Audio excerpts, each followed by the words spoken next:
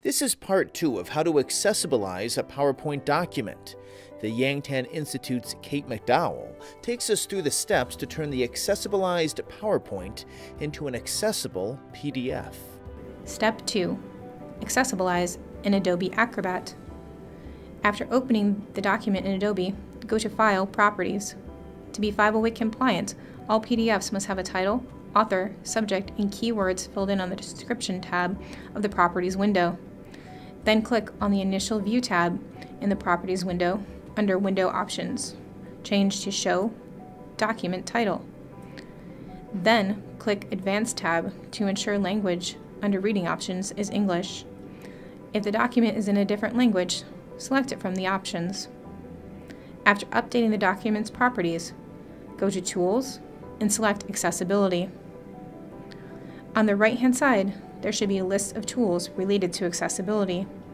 Select Full Check and start checking to search the document for any issues.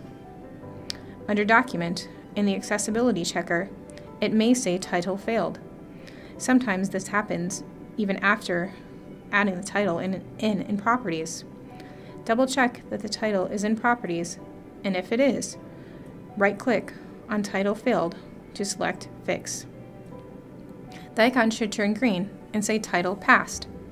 After that, only 2 other issues in the sample document should be there: logical reading order and color contrast.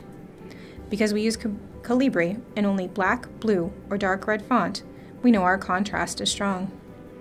Right-click on Color Contrast and select Pass. Next, we need to check the reading order. Navigate to the Tags tab of the Accessibility tools. This may be on your left-hand toolbar already. If not, right-click and select Tags.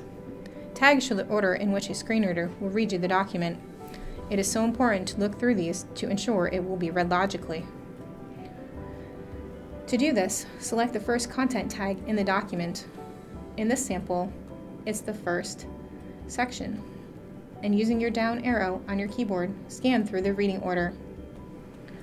While going through the reading order, the image or text on slide 4 might not be included. Sometimes this happens due to no fault of your own. To correct this, select the Reading Order tool from the right-hand toolbar. Using the Reading Order tool, highlight the text. After releasing your mouse, a blue box should appear from around the text, and in the Reading Order window, you should be allowed to select Content Type. Select Text to enable a screen reader to read this slide. You will need to add in appropriate alt text for some images. While going through the tags, you may have noticed that the Northeast ADA Center logo was only included on the title slide.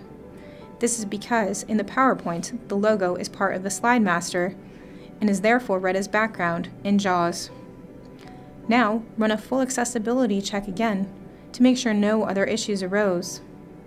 Now we can right-click on Logical Reading Order and select Pass because we've checked the document twice. Congratulations! You've successfully created a 508 compliant document.